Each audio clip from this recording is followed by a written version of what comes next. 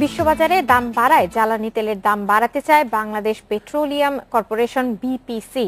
এরই মধ্যে প্রস্তাব পাঠানো হয়েছে মন্ত্রণালয়ে। ভোক্তা অধিকার সংগঠন ক্যাব বলছে বিইআরসি কে পাশ কাটিয়ে তেলের দাম বাড়ানোর এখতিয়ার মন্ত্রণালয়ে নেই। গণশুনানি না হলে আদালতে যাওয়ার কথা জানিয়েছেন সংগঠনটি। গত অক্টোবর থেকে বিশ্ববাজারে ঊর্ধ্বমুখী জ্বালানি তেলের দাম।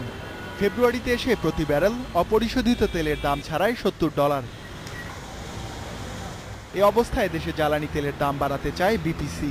সংস্থাটি বলছে বেশি দামে আমদানি করে কম দামে বিক্রি করায় দিনে প্রায় 10 কোটি টাকা লোকসান গুনতে হচ্ছে। তাই প্রতি লিটার ডিজেল ও কেরোসিনের দাম 7 টাকা এবং ফার্নেস অয়েলের দাম 13 টাকা বাড়াতে জ্বালানি মন্ত্রণালয়ে প্রস্তাব পাঠানো হয়েছে। অয়েলের প্রাইস এখন মুহূর্তের দিকে যদি দাম কমাতাম তাহলে বুঝতে পারতেন কি ক্ষতি হতো। এখন মোটামুটি ডিজেল কিন্তু লসে যাচ্ছে। গত 3 বছর আন্তর্জাতিক বাজারে তেলের মূল্য অনেক কম থাকলেও ক্ষতি পুষিয়ে নেওয়ার কারণ দেখিয়ে দাম তেমন কমায়নি সরকার। এ সময় প্রায় 15,000 কোটি টাকা মুনাফা করেছে বিপিসি। তাই নতুন করে দাম বৃদ্ধির প্রস্তাবকে অযৌক্তিক বলছে ক্যাব। জ্বালানি বিভাগ আইন লঙ্ঘন করে বারবার জ্বালানি তেলের মূল্য বৃদ্ধি করে বিপিসির এই সমস্ত অস্বচ্ছতা, অনিয়ম, এমনকি দুর্নীতিকে আড়াল করছে। এখানে জ্বালানি বিভাগও স্বার্থ সংঘাত মুক্ত নয়।